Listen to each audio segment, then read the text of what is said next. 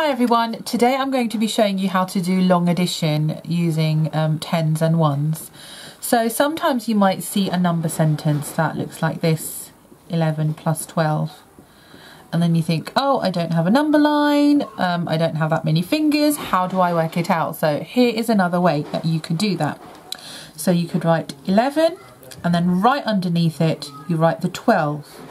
And then along the side of the tens you put the 1, so the add, and then rather than doing equals like this you do a line, and that is the equals. So for the purpose of this video I'm going to label what the ones are and what the tens are to help you.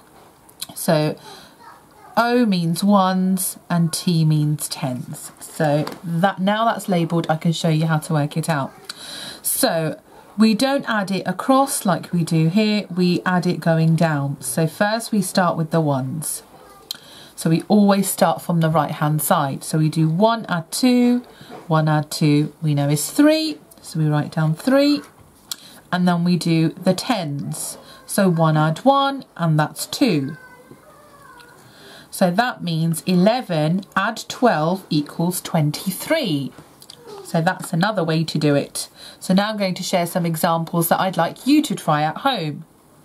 Okay, so these are the ones that I would like you to try at home. I've labelled the ones and tens for you. So I would like you to try 22 add 23 and 41 add 36. Off you go. I'm going to give you some time to do that.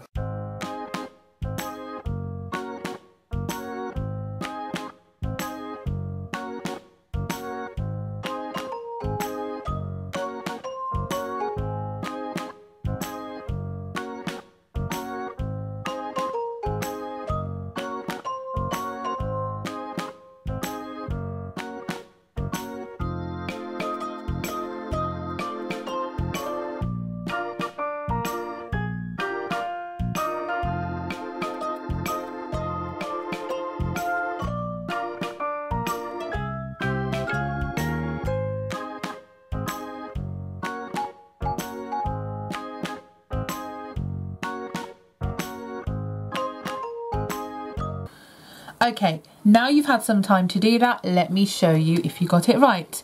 So let's start off with this one first. So 22 add 23. So remember, we start with the ones first. So we do 2 add 3, which is 5. So I put a 5 here. Then we do 2 add 2. So we do the tens. And 2 add 2 is 4.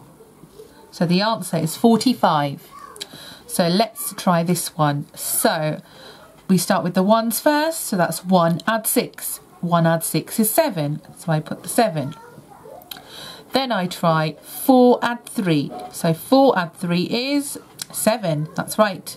So that means the answer is 77. Well done if you got that right. Bye for now.